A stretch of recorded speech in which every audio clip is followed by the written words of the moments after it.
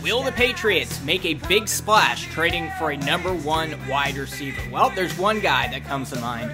We'll break it down here on PatsCast.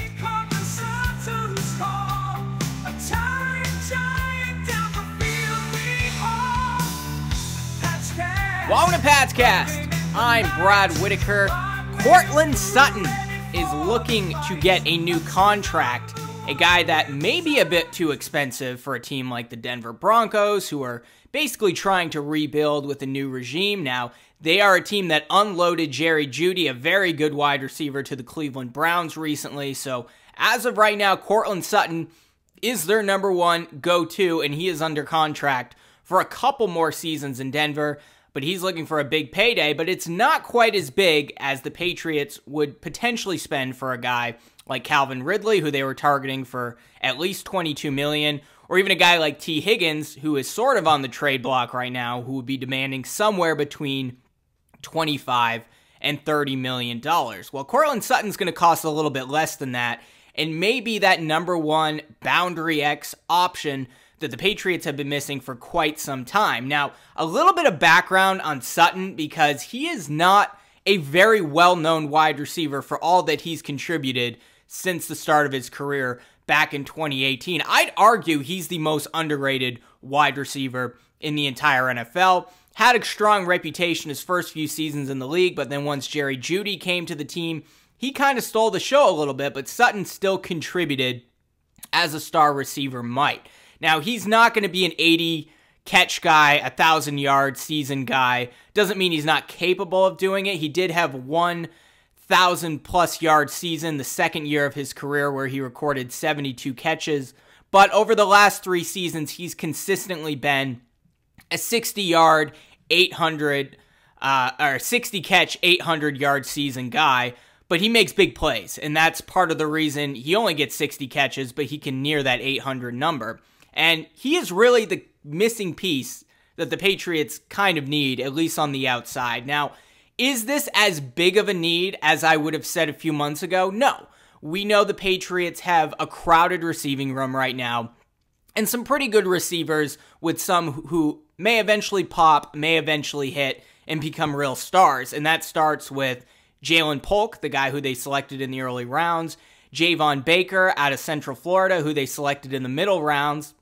And don't forget, they still have Demario Douglas there, who looks to be the real slot receiver of the future. Kendrick Bourne, who when healthy can potentially be a number one, especially for a team like the Patriots who don't have a true number one.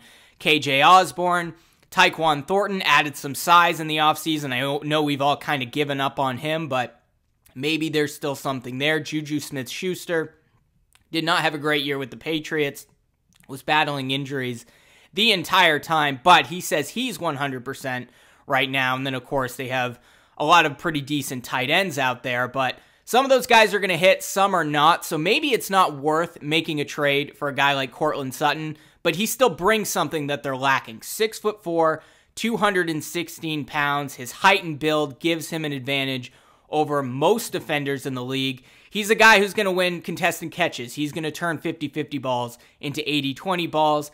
Good route runner, strong hands, has an enormously large catch radius, and he's a guy who not only can contribute in the red zone, which we know has been an issue with the Patriots in recent years with their wide receivers, he's a yards after catch guy. And of course, this was always the Patriots' bread and butter during the Tom Brady days is, yeah, maybe they don't have the best receivers who can separate or have incredible athleticism, but they've always had guys when they were winning who could get 15, 10, 5 yards after the catch and make life a little bit easier for the quarterback behind center. Courtland Sutton can certainly do that, and he would add that dimension to the Patriots.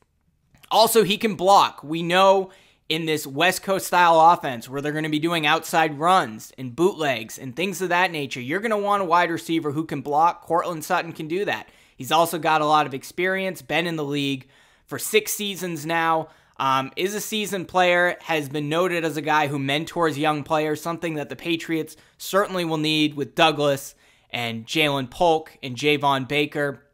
But he's a guy who can line up on the boundary at the X, but you can also play him inside a little bit. He's very versatile, going to provide a lot of flexibility in terms of offensive play calling, high football IQ, great understanding of defensive schemes, coverage, is able to adjust his routes on a fly, find soft spots in defensive zones. And also, he's a workhorse, really known for great work ethic. He's been able to bounce back from some tough injuries in the past, and really is a guy that you're going to be able to rely on in the long term, and is probably looking for a new destination. And that is because Sutton is going to demand somewhere in the range of 15 to 16 million a year. And as of right now, his base salary is at about 13 million heading into the 2024 season. He's under contract through the 2025 season. So that makes life a little bit easier for the Patriots. They could trade for him and not extend him, which I would not advise doing, but that is an option because then at least you have him for a couple of years. He's able to mentor some of these young receivers, maybe help turn Javon Baker into a Courtland Sutton type player, and then they can roll forward that way. But the Patriots do have the cap space to at least pay his base salary over the next couple of seasons. But if they are looking for a true number one guy, yeah, look, he's not Justin Jefferson.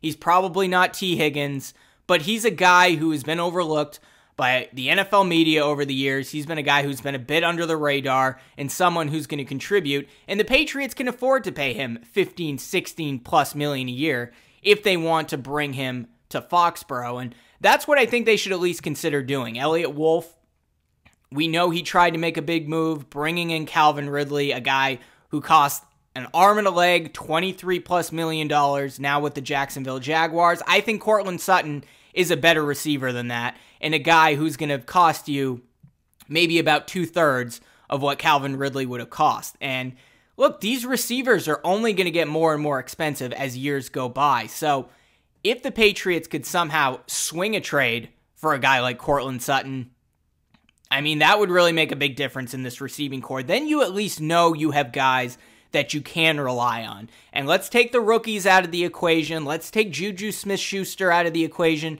Tyquan Thornton, who we've all written off. Let's just say the starting receivers are Courtland Sutton, Kendrick Bourne, and KJ Osborne. Yeah, is that the best receiving core in the NFL? No, but it's okay. It's decent. And the kind of guys that you can be able to rely on. And you add Demario Douglas in there, who contributed a lot as a rookie, looks to be a guy who could be an 80 to 100 catch guy in the future out of the slot. Can learn a little bit from KJ Osborne next season, who's only on the Patriots for 1 year. But if that's the starting lineup, Sutton, Bourne, KJ Osborne, Demario Douglas, and then maybe Juju's gone, maybe Tyquan Thornton's gone, Jalen Reagor's really only contributing to special teams, but you also have Jalen Polk, Javon Baker on the roster who can learn from those guys. Then you kind of have a pipeline there. You're developing a real future. I think this is a trade that if Elliott Wolf could pull off would really help the Patriots significantly, both in the short term and the long term. Make life easy for Jacoby Brissett in his 1 year with the Patriots, or make life easy for Drake May if he does indeed play this year, and certainly going forward in the future. Sutton's a good player, and he's the type of guy who, you know, like I said, is a bit overlooked, but this is a Brandon Cooks type trade. He doesn't have the burner ability of a Brandon Cooks, but he's the type of guy the Patriots have been swinging for and missing for about a decade now. I'd say if you're Elliott Wolf, if you have the opportunity to make a trade, maybe a third-round pick, throw in a later pick for the future somewhere in there, and bring in Courtland Sutton, sign him to an extension. Maybe you have him under contract for the next 2 seasons and you extend him 2 years after that. Pay him the 16+ million that he demands. 4 years from now, that's going to look pretty cheap, and we're going to be pretty happy on the offensive side of things. And I know I've been talking about it for a number of months now. Why not go after T. Higgins? He's refusing to sign the franchise tag. He hasn't reported to OTAs in Cincinnati. Neither has Jamar Chase, who's looking for a contract extension himself.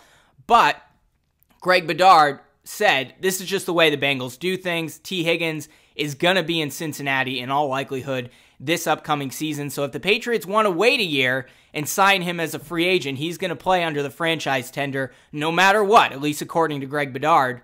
You wait a year, and then you go after T. Higgins, but then you're competing against the entirety of the NFL, and who knows if Javon Baker or Jalen Polk hits. He's going to have some players to compete with in that room. maybe T. Higgins is not as much of a possibility as he would be right now if you tried to acquire him via trade, but it doesn't sound like that's what the Cincinnati Bengals want to do. And then you're looking at paying a guy like Higgins somewhere in the range of 25 to 30 million. I'd much rather pay Courtland Sutton $16 million and bring him in to really be that leader. And maybe he's not a T. Higgins, but at the very least, I think he's a slight step down from that and also adds something that receiving core is really missing, which is catch radius, 50-50 balls, route running, versatility, height, size, all of that stuff that the Patriots tried to get at in N'Keal Harry. Didn't really work out. They've been trying to get it out of Tyquan Thornton. Maybe it does work out, but probably will not. Courtland Sutton guarantees you at least have that player in there who can be a B-plus player, an A- guy if you put him in the correct situation. I think you do it, but it really depends if Elliott Wolf is willing to make the swing, what it will cost, and if the Broncos are willing to trade him, because at the end of the day, who's on their depth chart? They have Josh Reynolds and Marvin Mims Jr.